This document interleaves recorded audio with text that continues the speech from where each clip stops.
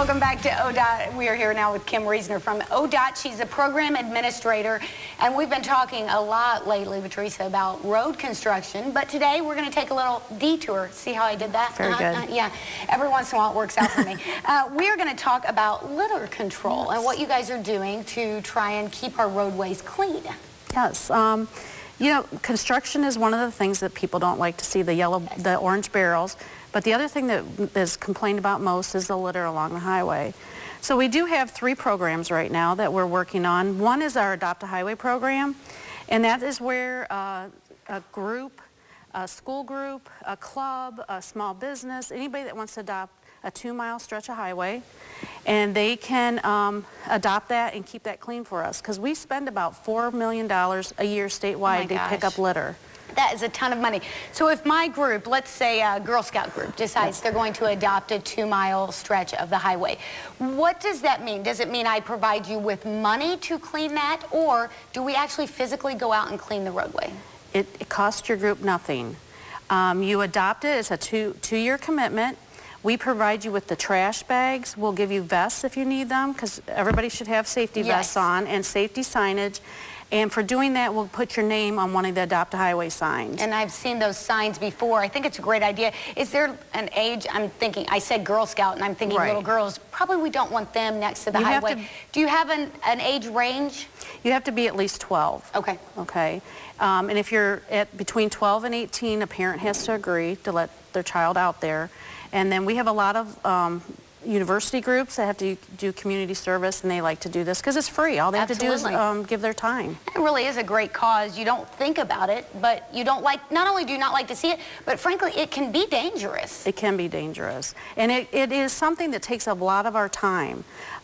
Northwest Ohio, last year we spent about 16,000 hours picking up trash. Oh my gosh, that's a ton. It's tons, over 20,000 bags. This is something that takes up our employees' time where they could do something else. Well, I think we've got some pictures too of the litter program, some pictures that involve the litter program that you're doing with local sheriff's departments. That is different than the Adopt a Highway program. Yes, it is. That's something new that we're trying out this year. We want to partner with the local sheriff's departments. I have talked to, so far, Fulton Henry and Williams County, and yesterday I spoke with Ottawa County to try to partner with them where they use minimum security inmates or people that have been court mandated to do community service.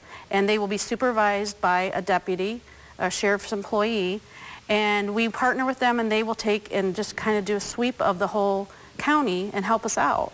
That's great, not only for you, because they're helping you out, but it's great for them, because people that are in that situation, either in a minimum security prison, jail, or needing to do community service, it's a win-win, because they need something to do, and I think sometimes it's hard to find something to do because obviously you can't have them work in schools, or you can't, there's just some restrictions on what you can have them do. Correct.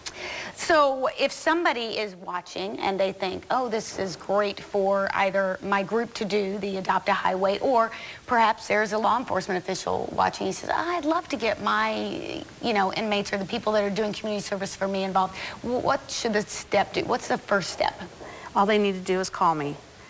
Just call me at 419-353-8131 and ask for Kim, and they'll set them up with me, and I will work through the process with them.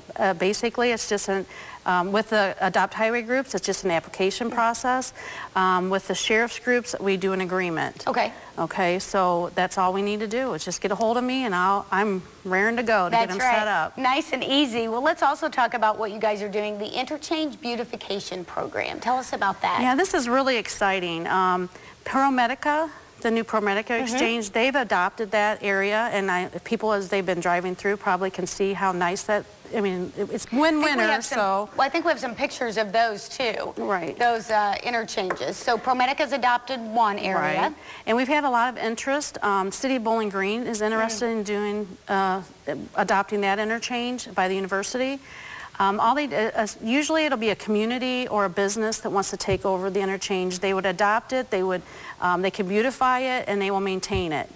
And that's something that they would keep the litter cleaned up, they could mow it, those kinds of things. So it can be as much as, it doesn't have to just be cleaning up the litter? No. With the adopt and interchange, it can be from just doing litter all the way up to making it look beautiful, making it a gateway. Flowers. Yeah, make it a gateway into the business area or community. I think that when you go to Florida, you notice they always have flowers in their medians and in their interchanges. See, we could do that. And people could like driving through our area too. Right.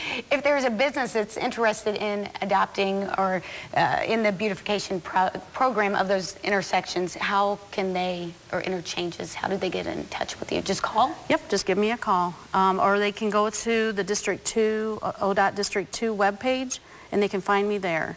Either way, give me a call and we'll start working through that process. That one takes a little bit more time, but I mean, you drive through Columbus and Cincinnati and Dayton and you see a lot of those. Yeah. And so we want to see those in Northwest Ohio. It's a great way for companies to give back and perhaps make the area near their businesses look nicer, and it just frankly puts people in a lot better mood. Yes. But the key to all of this is don't litter in the first place. Right. You know, we'll have less trash to pick up if you're not throwing it out your window. That's my speech for the day.